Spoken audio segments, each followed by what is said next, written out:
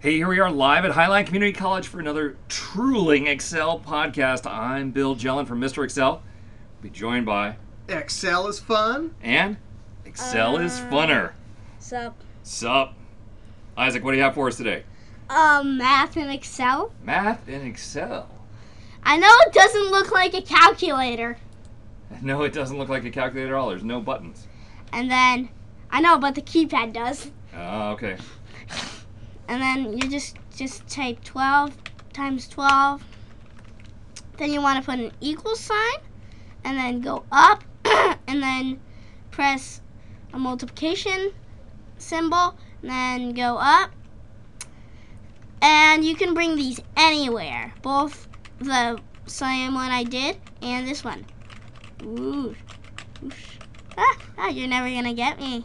How do you jump all the way back to cell A1, even when you're way out? Like, if you're lost over here, I don't know how to get home.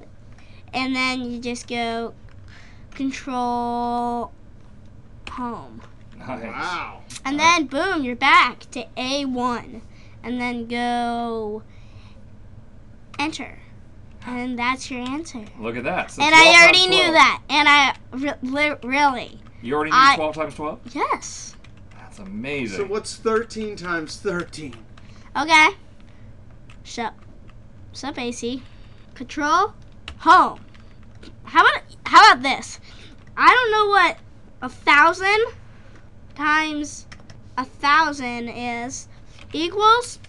Go up. It's a million. Yes. That's not correct. Do you know why? Home. Look at this. Dollars. Nice. I got that much dollars. I'm rich. All right, hey, let me show you a trick, Isaac. Yeah. Step aside. So, hey, once you have the 12 times 12, or 12 times 12 up here, if we needed to see 13 times 13, we don't have to come down here and enter 13. We can just go back to the original cells. I'm going to type 13, Control Enter, I know that. and it gave us the 169. Well, then why'd you come down here and build a whole new section of the spreadsheet? You did Because I double was work. lazy. No, that wasn't lazy. That was you did extra work. Okay, 6 times 6. There you go. All right, Mike, what do you have? 6 times 6?